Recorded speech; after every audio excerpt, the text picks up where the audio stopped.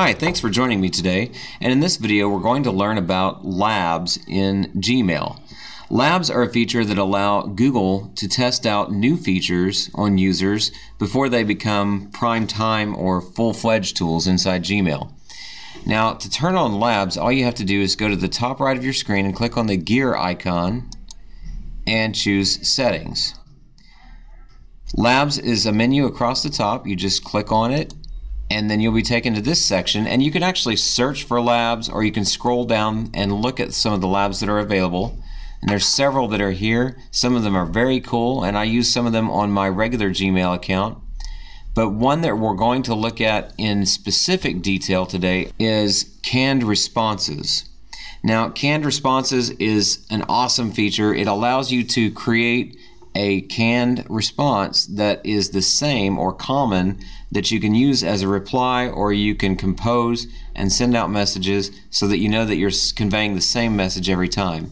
This is great for parent-teacher conferences if you want to send an automatic reply to parents, or it's great for those times when you need to create a message so that you know when you send it out, you're sending out and conveying the same consistent message every time.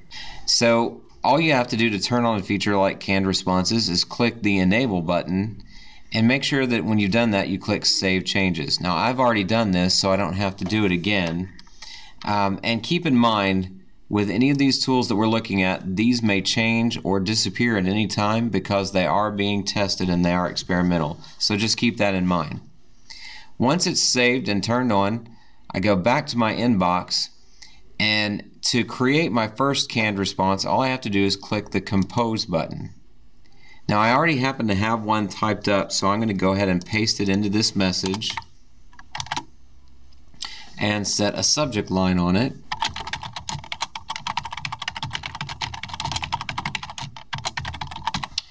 And then to save this, all I have to do is go down to the bottom right, and on the More Options button for my message, I'll choose Canned Responses and New Canned Response. And it's going to require that I give it a name and click OK.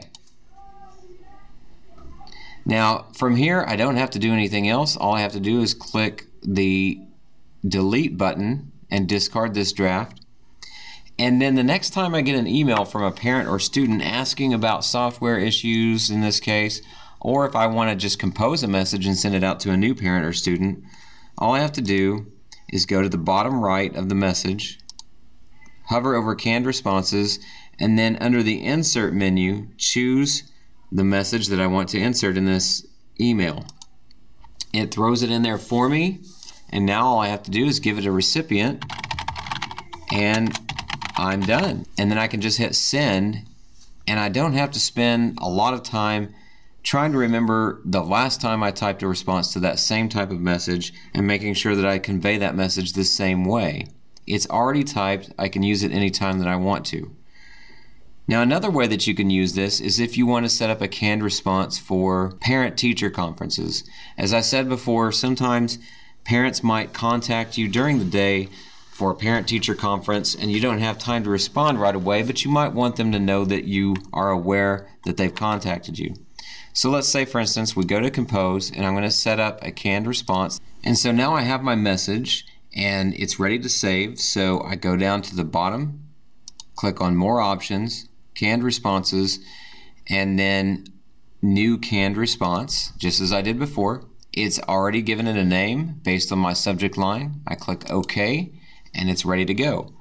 So now when I get a request from a parent, say for instance this is a request right here, all I have to do is click Reply and then go to the More Options menu, Canned Responses, and then insert my parent conference message and hit Send. So it's just as easy as that.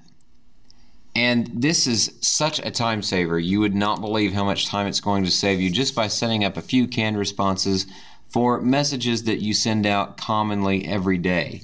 One other thing that you can do is to set up a filter so that as incoming messages come in, you can tell it to automatically send out a canned response. So to do that, you go up to the top right and click on the gear icon and go to Settings, And we're going to go to the Filters and Blocked Addresses menu.